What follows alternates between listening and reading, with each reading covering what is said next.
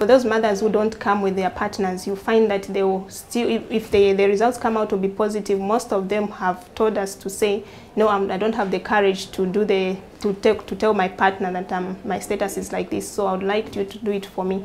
So we have also encouraged them to bring their partners, and we have helped in such situations, and you find that the response has been good. Both parties will even start treatment together, and it becomes very easy because she has support of the partner and us here. What makes me feel bad is where the mother who seem not to know about their rights will say, I need to consult my husband, first I need to bring him, I hear what he will say.